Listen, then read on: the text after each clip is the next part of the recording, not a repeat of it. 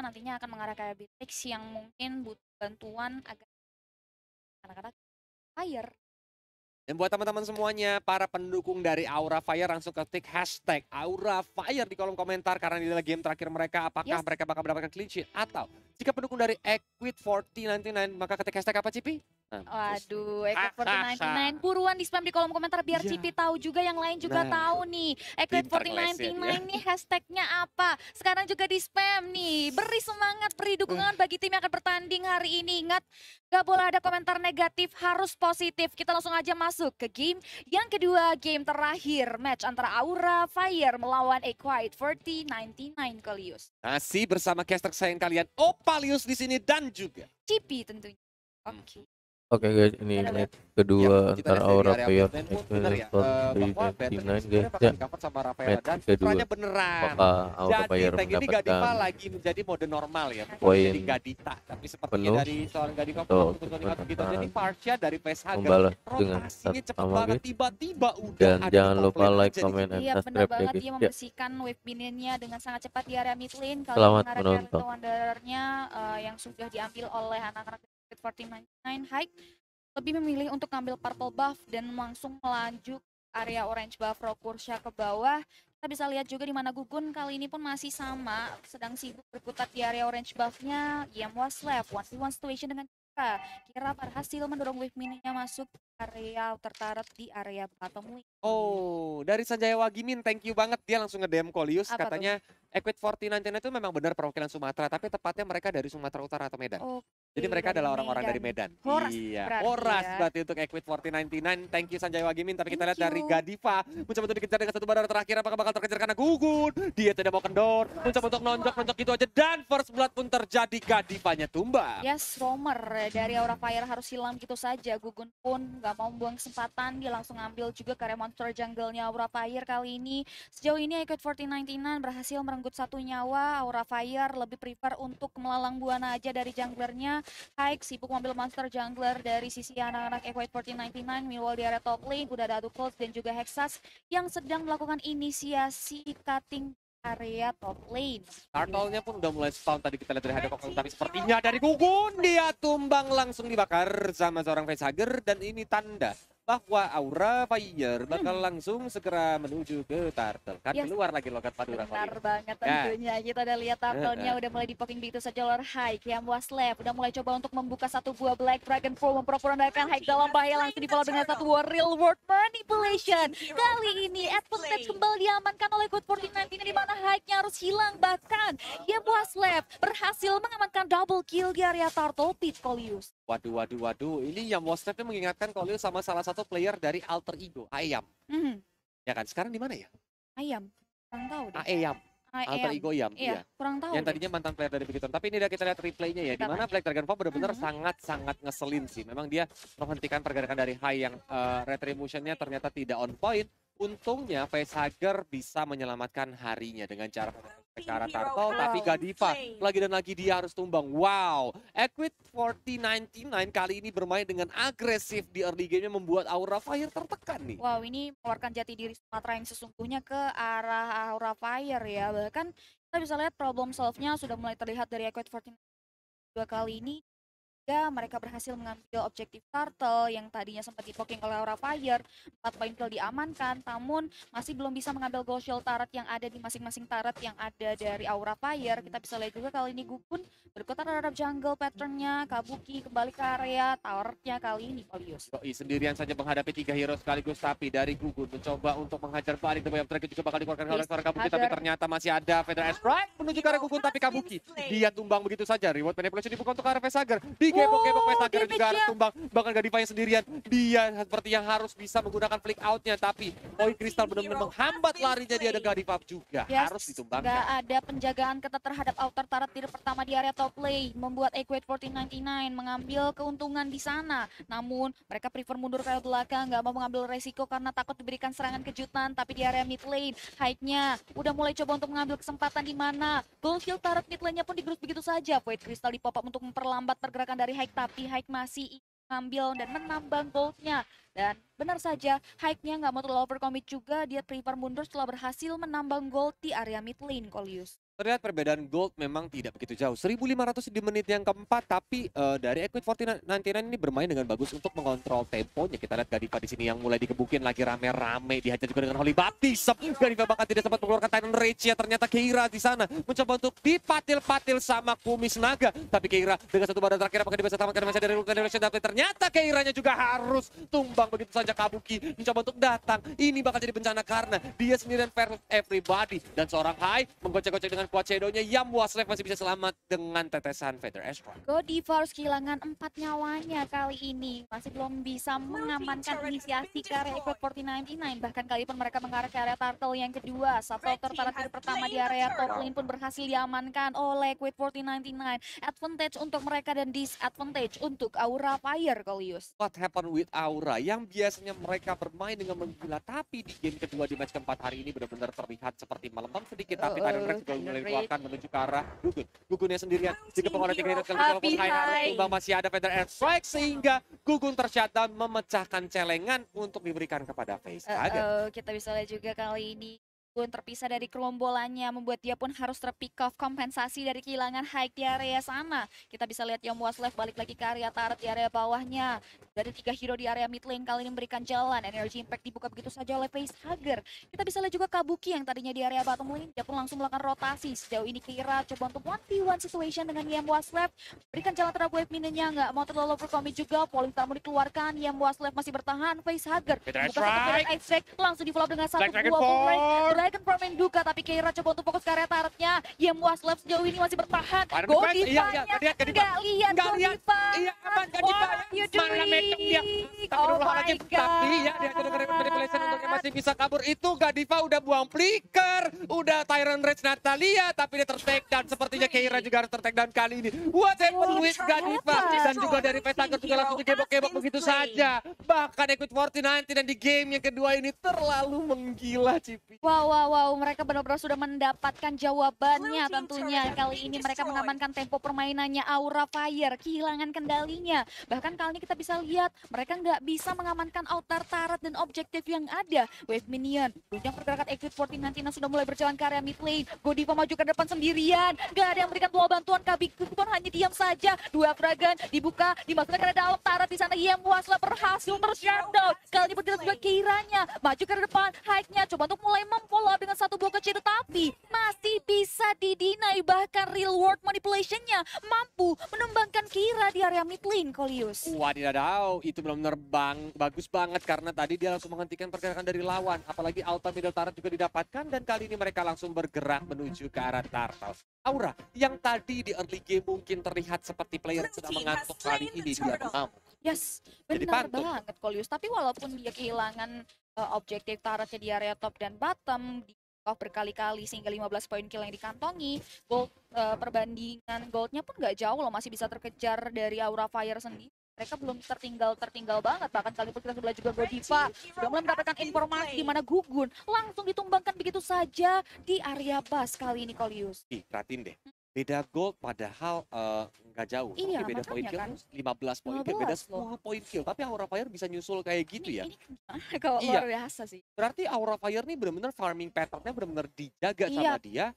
untuk bisa nyusul gold dari EQUITEFORTI nih, Pi. Wow, Godiva aja terpick off 6 kali. Bahkan tadi momentum miss juga dari Titan Race-nya di area bottom lane tuh ternyata memberikan space juga ke area hike udah terpick off 2 kali. Masih belum bisa snowball. Kita tentunya akankah ada serangan balik dari Aura Fire karena mereka sudah mulai mengarah ke area top lane. Buat Shadow ditebak begitu saja oleh Hike, tapi kali ini Kabuki sudah coba untuk melarikan diri. Udah ada yang Waslev juga yang membuka satu bubble leg Dragon Form, digocek kepada Kabuki, namun tidak bisa Dragon Tail-nya mempick off Kabuki di area bawah, Kolius. Yoi, dan di area mid lane seperti yang terjadi team fight, Feather Airstrike juga dikeluarkan duet manipulation, tetes-tetesan menuju ke arah Facehugger yang menggunakan Wings by Wings untuk segera kabur ke arah belakang sana. Hai, dia bersembunyi di area rumputan, mau tidak mau reposition kembali, kalau tidak dia yang bakal di-take down. Tapi Tyrant Revenge menuju ke arah depan sana, masih ada bouncing ball juga, tidak mau di follow up karena Tyrant Rage-nya masih cooldown. Yes, kita bisa lihat juga kali ini wave mininya udah mulai didorong oleh yang Waslev di area bawah.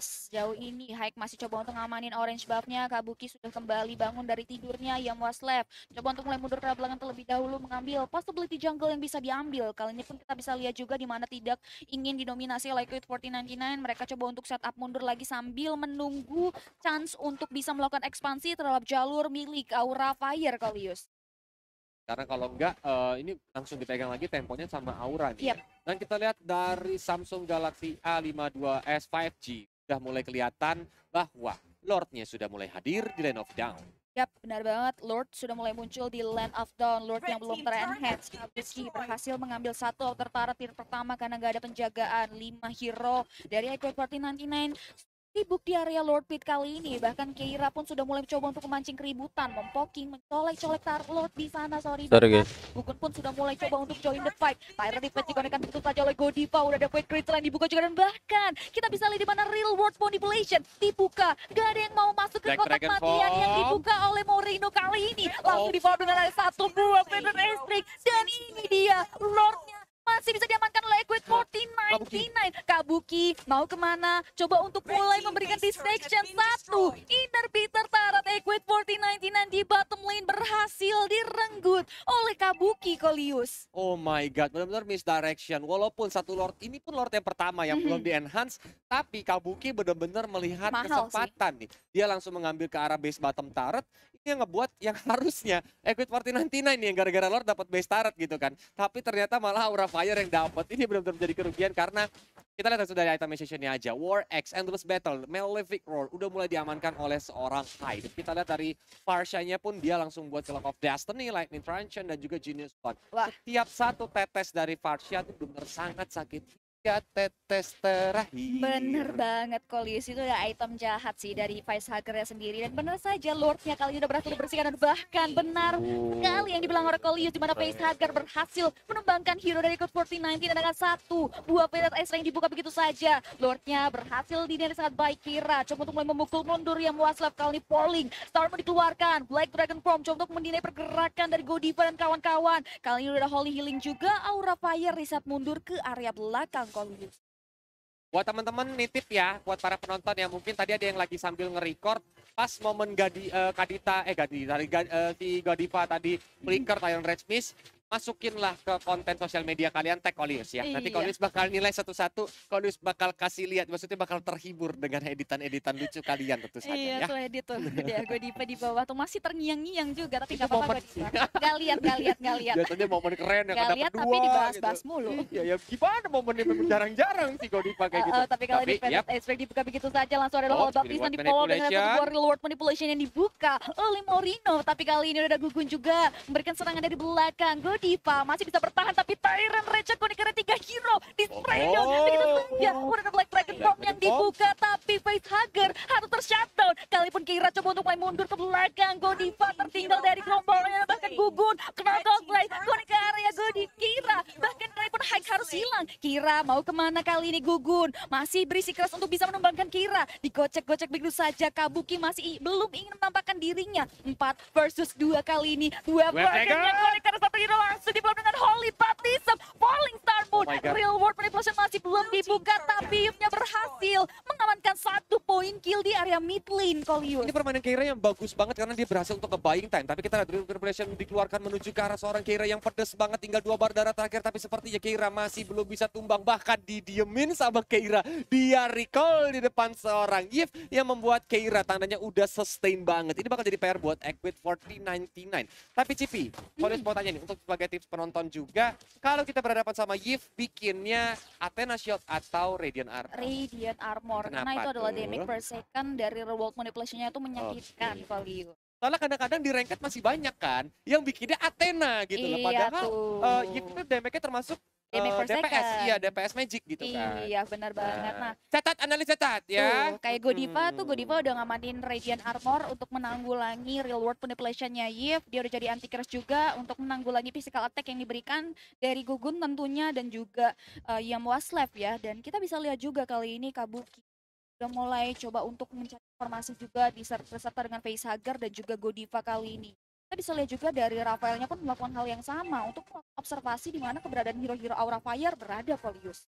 Karena memang terlihat dari Aura Fire mereka lebih milih untuk stick di dekat Pit Lord, di mana mungkin bakal dapetin chance bisa segera nge-start ke arah Lordnya, terutama memang High. Dia berani banget ada di depan sana karena memang dia memiliki quad shadow sehingga dia cukup pede. Tapi lihat ini dia, kamera dari Samsung Galaxy A52s 5G langsung membutuhkan Lord, tapi terjadi divide Feather Attack juga dikeluarkan, masih dari Word Manipulation juga dihajar menuju ke arah Vesaga. Vesaga langsung menjaga jaraknya kembali, tapi Gadiva mencoba untuk masuk sendirian. Dia bertahan melawan 3 hero, tapi ternyata tidak. Gadivanya juga langsung tumbang. Masih ada knockout trap dan juga jab dari seorang Gugun, tapi masih bisa bertahan dari Keira yang cukup tebal banget. Tebalnya Keiranya guys. Berputar-putar jadi helikopternya saja. Dan kita lihat dari Yap, dia berusaha untuk masuk, mencoba untuk bertahan berlawan seorang Keira bersama Hai yang udah mulai menghajar. Dragon Tail dihindari dengan quad shadow. Masih ada juga ultimate dari rocket launcher, tapi sakit banget membuat menuju ke arah Yam. Yamnya juga tumbang, dan inilah dia momen untuk Aura Fire mendapatkan Lord yang terhormat. What a great sacrifice dari Godiva yang coba untuk meng-cancel Word Manipulation-nya di bawah dengan High tadi berhasil men-shutdown Eve,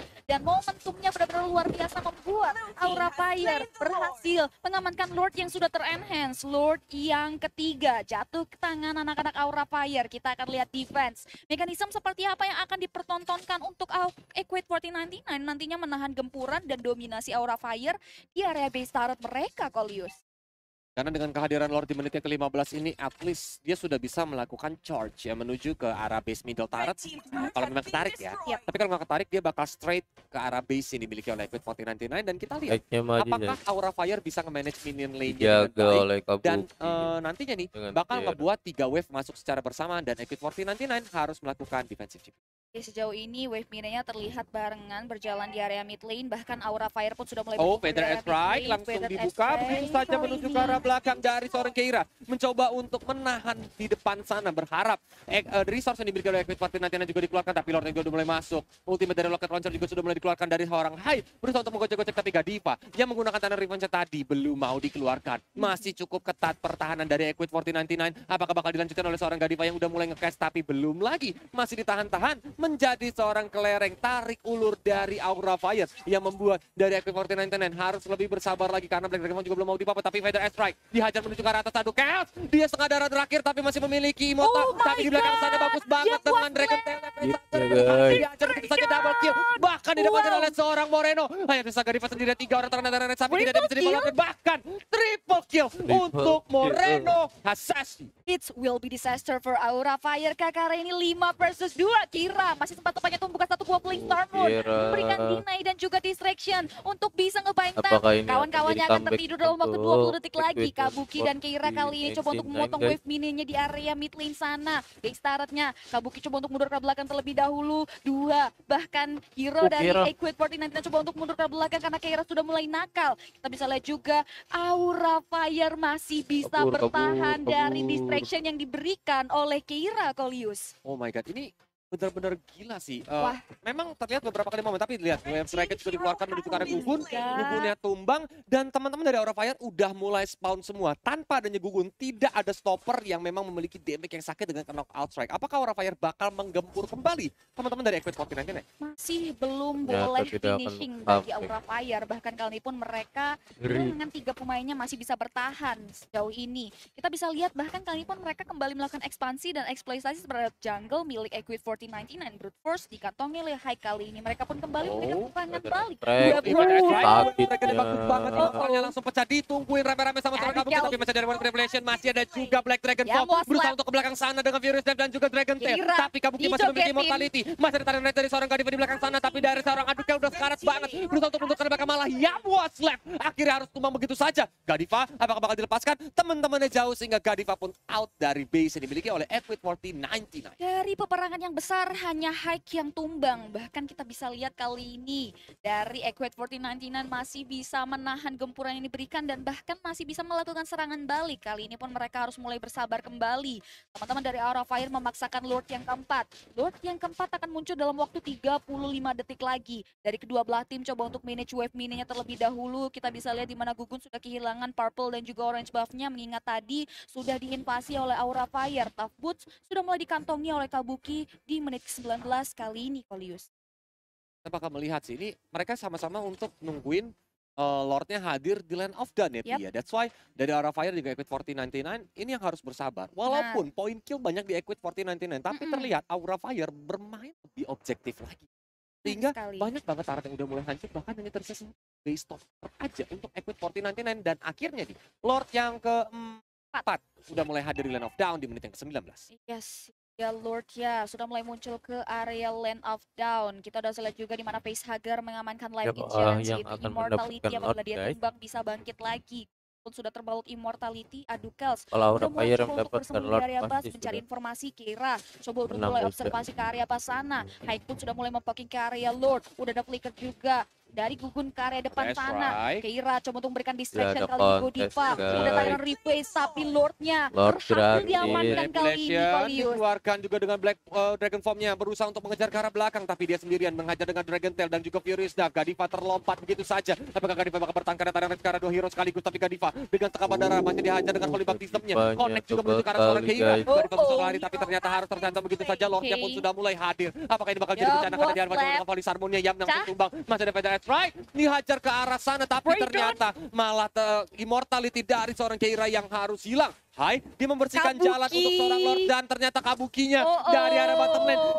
Sneaky sudah mulai masuk ke arah base, tapi sepertinya Kabuki tidak bisa mengakhiri gamenya. Dia mencoba untuk mencari target lain yaitu Gugun. Dia sembarangan lewat, dihajar dengan combo sosial medianya. Langsung dengan Dewa of Dragon dan juga Jet Kunedu, tapi Gugun yang udah mulai sekarat apakah bakal sudah dikejar di Manipulation dihajar dibuka untuk menghambat pergerakan dari tim Aura Fire dan Gugun dengan putar-putar jari sedikit dia berhasil untuk pulang sepertinya. Waduh, kita bisa lihat Lord keempat Ternyata pun masih belum menang, jadi guys. jawaban, memaksakan Lord kelima atau mungkin tanpa Lord yang kelima Aura Fire atau EQUITEFORTI mampu memenangkan pertandingan. Kali ini pun Hike dan juga Aura Fire masih belum mau menurunkan tempo permainannya. Mereka memberanikan diri untuk melakukan ekspansi, bahkan eksploitasi terhadap purple buff EQUITEFORTI walaupun berkali-kali tertumbangkan. Di menit ke-21 Hike sudah terpick off 6 kali. Yam Waslave-nya benar-benar optimal banget untuk membuka Black Dragon Form-nya yang membuat Aura Fire selalu bisa menjadi abu juga, dan bahkan follow up-nya ketika Black Dragon Form dibuka itu selalu di follow dengan ada reward manipulation yang sulit banget untuk dihentikan. Tapi gini Pi, biasanya tuh game kan menuju ke late game, biasanya permainan pasif ya, karena mereka berdua saling-saling disiplin. Ini temponya kenceng, tapi gamenya nggak kelar-kelar gitu loh. Karena memang dari cara mereka untuk inisiasi, dari cara mereka defensif tuh bagus banget. Tapi memang Moreno sini benar-benar ngeselin banget peran dari Yves. Kita lihat dari itemnya, tapi terjadi team fight. Peter Strike di depan sana, mencoba untuk menghajar ke arah Yam. Tapi Volley Sarmun gak connect ke arah siapapun, malah mencoba untuk dibalikin sama seorang Gugun. Tapi Gugun tahu diri, mundur lagi, disiplin banget. Applause buat EQUITEFORTI. Luar biasa sekali, good game, well played sejauh ini di menit ke-22 mereka masih bisa bertahan. Kita bisa lihat juga dari sisi goldnya dipegang oleh Aura Fire walaupun masih bisa terkejar oleh EQUITEFORTI.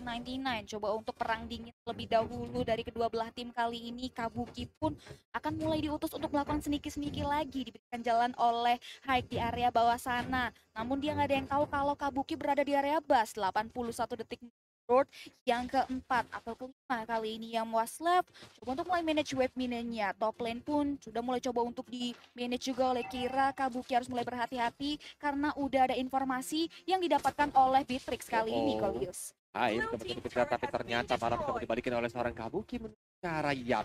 Yang mereka terjadi tim fight di arah Purple Buff, Tyrant Rescue boleh dikeluarkan, tapi sepertinya masih ada Feather Strike juga dihajar menuju ke arah Purple Buff. Terjadi tim fight di gang yang kecil sekali, tapi Kabuki yang mana tumbang. Yam Waslave, dia juga harus ditumbangkan oleh seorang Hai, tapi di belakang sana Gadiva, dia masih terlalu sustain, menahan banyak banget hero di belakang. Tapi Reward Manipulation akhirnya dibuka lagi oleh seorang Moreno, dan juga dari seorang Varsha Pesaga, dia mencoba untuk kabur dengan satu barang terakhir dari Gugun. Dia mencoba untuk mundur ke arah belakang sana karena tadi terlalu berbahaya kalau mau di-commit. Again and again, team fight terjadi, tapi tidak banyak poin kill yang terjadi dan gamenya masih cukup keras. Penyelamatan yang cantik dari Godiva untuk menyelamatkan facehugger yang hampir saja di-commit oleh Pakitonya tadi.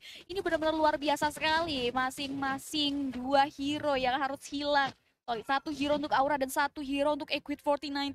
Kita masih belum lihat tentunya finishing seperti apa yang akan diperlihatkan oleh kedua belah tim. Ingat dua-duanya sama-sama keras, memiliki defense mechanism yang cukup lumayan keras juga. Ini kita bisa lihat di mana Lord by Samsung Galaxy A52s 5G sudah muncul ke area Land of Dawn. Kita bisa lihat tentunya akan ada tim fight yang besar terkait Lord yang akan muncul kali ini, Kolius. Aduh, Ini sih benar-benar sih applause banget sih, ini dua tim disiplin banget mainnya ya, gila sih. Wow. Mereka tahu gitu kalau udah komit, bahkan dua-duanya pun nggak mau ngincer terlalu jauh, udah mundur lagi gitu. Tapi Kak Diva nih udah mulai ketahuan. Tapi biasa kertak sambal aja langsung diajukan dengan volley baptisa, mundur lagi kok, gak bakal tim fight, aman. Jual Cuma beli buat terang cek map kecil aja. Iya, nih. cek map aja. Kabuki udah mulai coba untuk join fight, jadi tunduk ke area depan kali ini. Sejauh ini di area top, di area bottom lane, Hike udah berhasil manage wave minion, bahkan sempat untuk membuat Shadow, dan Shadow Kiru di sana masih bisa mendinai pergerakan, tapi kali ini itu adalah distraction yang diberikan. Lordnya udah mulai dipoking oleh Aura Fire, belum ada nih observasi dalam perjalanan dari EQUITEFORTI 99 mengarea Lord. Kali ini coba untuk deny begitu saja, di PHP-in lagi, nggak mau terlalu diseriusin kali ini. Sama-sama coba untuk mancing keributan Kolius, karena Lord yang akan diambil ini bisa jadi perubahan besar bagi siapapun yang berhasil mengambilnya Kolius.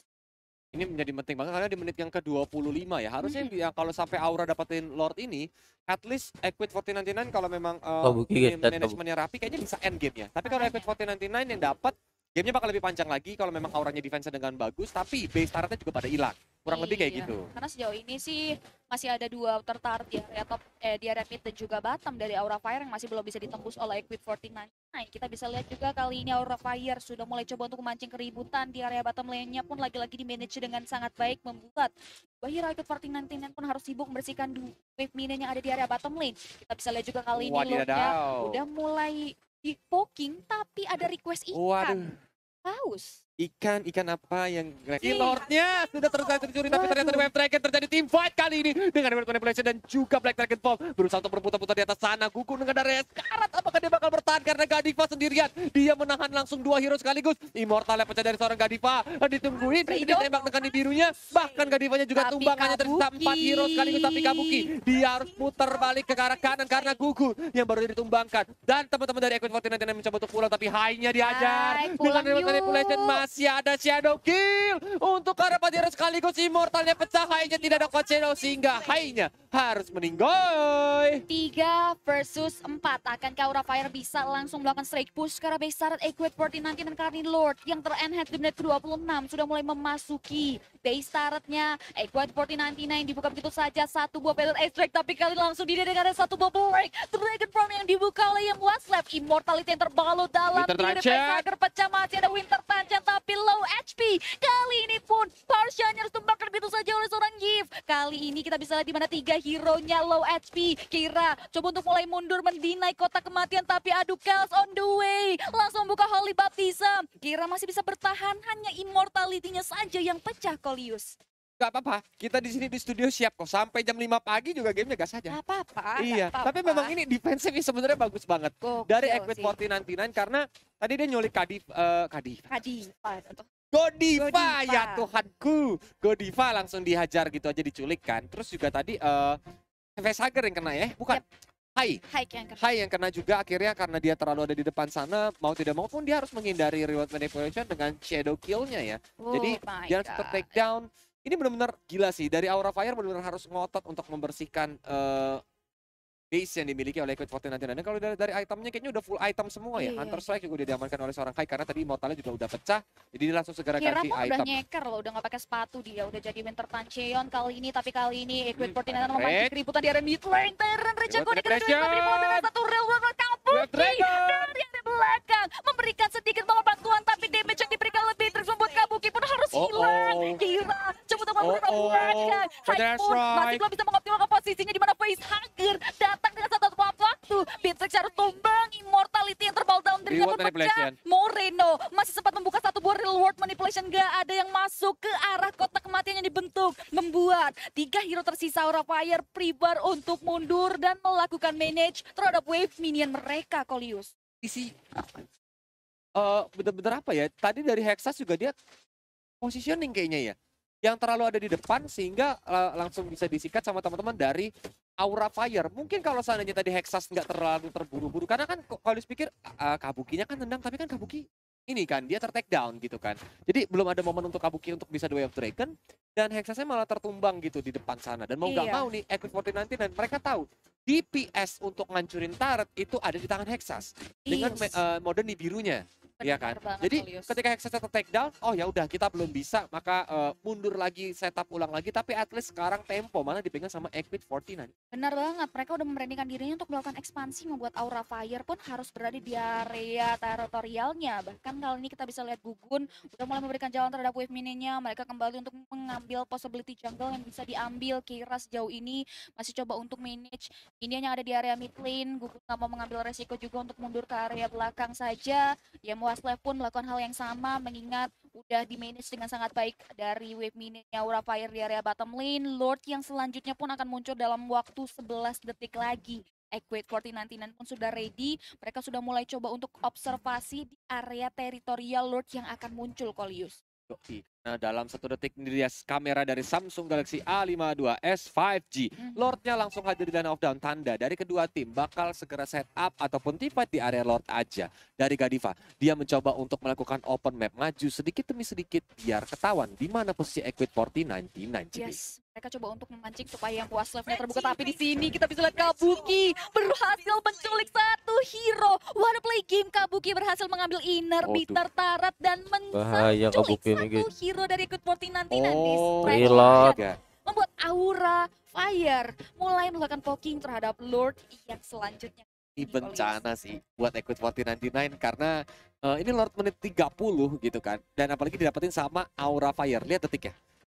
Ternyata Lordnya harusnya bakal spawn di 30-40 dan ini belum spawn. Dia bakal nungguin lagi untuk, oh nggak langsung kan bener. Dia detiknya makanya tadi Kolius bilang 30-40 Lordnya spawn itu bersamaan, apalagi menunggu Hexas yang masih 40 detik. Aura tuh benar-benar harus ngepasin presisi Lordnya ter-take down, tapi minionnya juga langsung datang secepat mungkin. Sehingga kali ini 3 wave yang secara bersamaan bakal masuk untuk membantu Aura Fire mengakhiri base ya. Karena di belakang sana sepertinya terjadi team fight, langsung dihajar dengan Feather Strike ya, tapi Wave Dragon juga dikeluarkan dari seorang arah Gugun. Tapi dari Keira, dia mencoba untuk masuk sendiri di arah belakang sana, bahkan di depan gak bisa ngapa-ngapain lagi. Base-nya terbuka, hancur sudah. Kemenangan 2-0 untuk Aura Fire, tapi 2-0 untuk Aura Fire, guys. Kolius standing applause, sumpah. Luar biasa, luar biasa. Standing applause buat EQUITEFORTI 99. Kalian benar-benar bermain dengan amat sangat baik, melakukan defensif yang benar-benar keren dan juga benar-benar permainan yang sangat disiplin. Walaupun jangan lupa like, comment, and subscribe, tapi guys kalian ya. bisa mengakhiri gamenya dengan baik. Kita lanjut lagi di pertandingan besok, guys. Terima kasih. Luar biasa banget ya Kolius ya Bye. dari EQUITEFORTI 99.